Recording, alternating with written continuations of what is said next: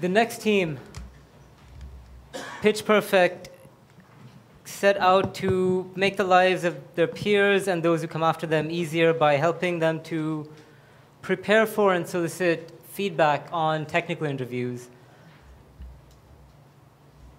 It's been a really useful tool so far, and I'm looking forward to hearing them explain it a little better.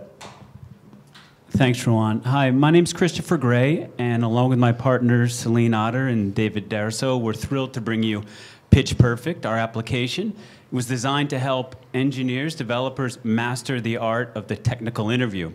We do this by aggregating the top interview questions for leading companies in the industry, and then using HTML5 video, we enable it so it's really easy to record your video responses to these questions, just like you'd be doing in an interview.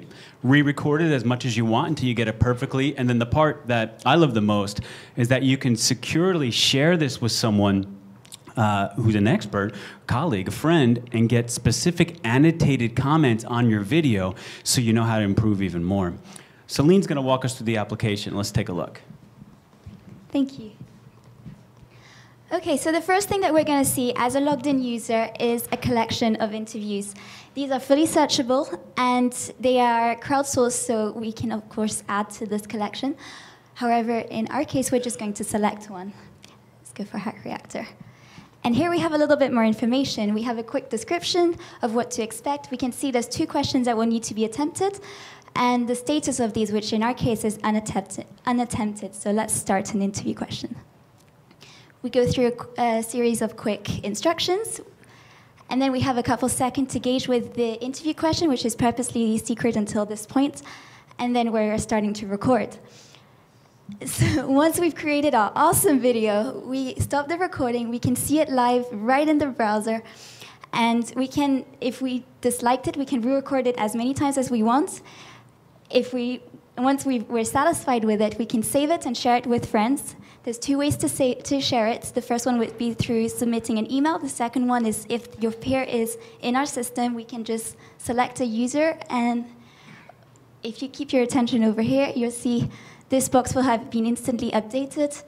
So now we have a notification that a friend wants us to review their video, so let's select it. We can watch the video right there in the review browser, and we'll submit annotations as the video is rolling. The really crucial part is that each annotation is time-bound to a specific moment in the interview, which, as you will see in a moment, why this is so important. Once we're done, we will click Done and switch back to our original user. So now we have an updated status. We now have created a response. We have a friend who's created a review for us. So if we select this, this is a really cool part, is that we can now toggle between these annotations, and it will sync the video to the exact moment in time. So if we have a 10-minute video, a 15-minute video, we can make very fast feedback at very targeted moments in time. I'm now going to pass you over to David, who's going to talk about the tech stack. Thank you, Celine. So we used a traditional mean stack as our basic technology stack.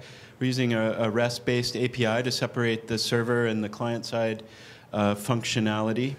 Our database is Mongo, and we used Mongoose as the ORM to connect to that. And the videos themselves are pushed up to Azure Cloud Services, where we store them there.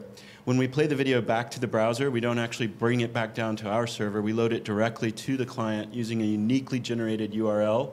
It's time-bound and it's secure. That way we don't, it's a better usable experience for the users, and it is more cost-efficient for us.